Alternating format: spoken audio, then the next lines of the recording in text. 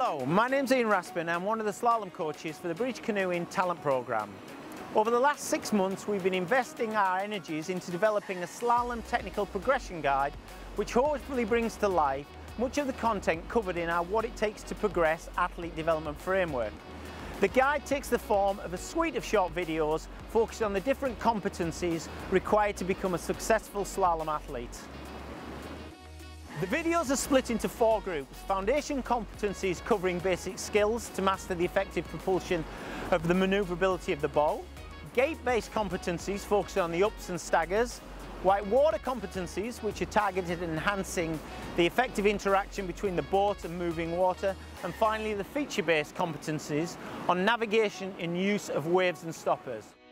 We've developed this resource so that it can be used by both coaches and athletes, and although a moderate level of existing experience and knowledge will complement the learning process, we believe this is not essential. As you'll see, for each of the competencies, the videos advise on the appropriate setting to develop the skill, before breaking it down into key elements. Commentary is included to bring detail and insight before a summary of the key actions. Repetition of the demonstration is included, but you may also find it helpful to view the clips multiple times and pause. We hope this format will give you a broad appreciation of the competence so that the athlete can adapt it to each unique setting they find themselves in. We've tried to offer appropriate insight into canoe as well as kayak.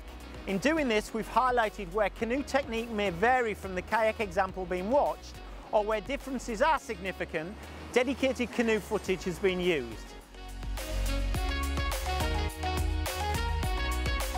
I hope you find this both interesting and informative. Please share the resource with your network.